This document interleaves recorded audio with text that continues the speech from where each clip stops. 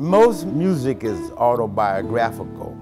You know what I mean? Most of the time you're writing about something that really deeply affects you. You have to find a way to make your intimate thoughts understood by just general people. The whole point is to raise goosebumps on people, you know what I mean?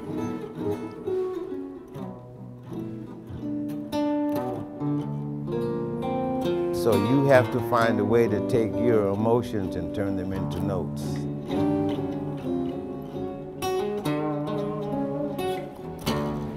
The Williamsburg Music Center has been here for about 35 years. My focus was to compose and to survive and travel and live the American jazz dream. And Brooklyn was my home. And it will always be my home, you know what I mean? Well, the jazz scene in Brooklyn was very fertile. There was the East, there was many clubs, the Flamingo, Pumpkins. There was just a whole host of black neighborhood bar/jazz clubs that had music on a regular basis.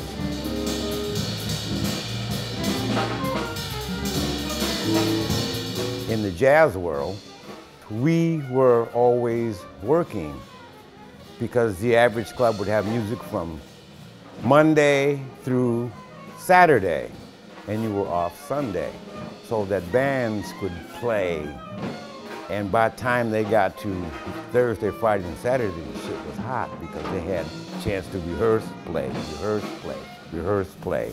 And that was one of the things that made Brooklyn a very interesting place back when I first came there.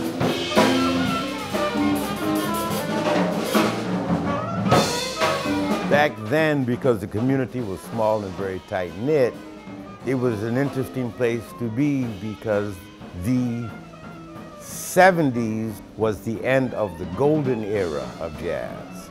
Duke Ellington was alive, John Coltrane was alive, you know.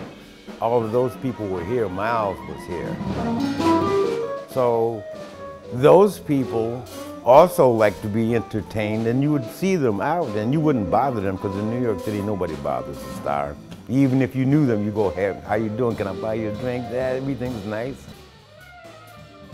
So it's a different atmosphere. The local icons are no longer hanging out in the community.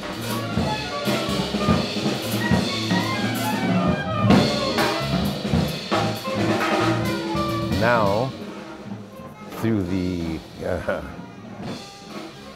gentrification, I happen to be in one of the most vibrant art neighborhoods in all of the East Coast.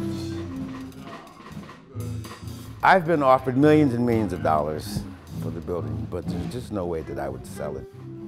I get at least one call a week, somebody wanting to buy it, and I just say no. As soon as they say I'm from such and such realty group, I just say, I'm not selling, goodbye. People always say to me, I walk by this place all the time, I didn't know you were doing this in here. I said, I've been doing this for 30 years. It's just that now, people realize, hey, there's a real jazz club in Brooklyn, and they're playing really good music, and it's not too expensive. And that's what we do.